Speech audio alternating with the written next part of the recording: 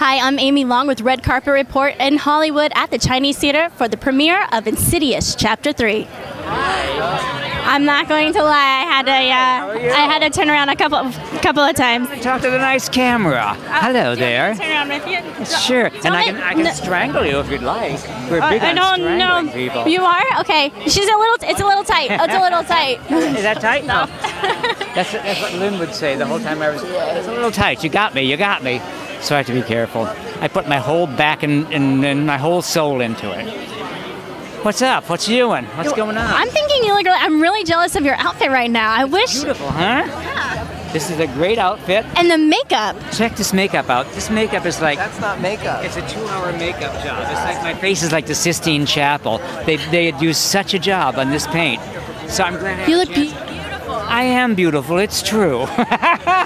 Thank you. It's nice to be appreciated for the beauty that you are. What is your? Give me your best. You want to scare me face. Well, that's my one line in the picture is I come on to Lin Shay and I've leapt at her out of the dark. I come out of the dark and I grab her neck and I say, "This is how you die." Dun dun dun. Da, da. And she says, "Not today, bitch." And she goes, "Boof," like that, and throws me across the room. It's a good scene. And how's your back after that? No, it's not my back. It's the stuntman's back. You look absolutely awesome. Tell me, okay, so is this what you're going to be wearing for Halloween as well, right?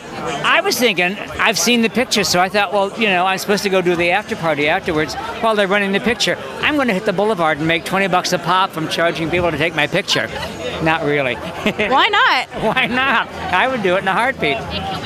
Thanks for watching. If you liked this video, hit the like button, give me a big thumbs up. Subscribe for more interviews, and in the comment box below, tell me what scares you.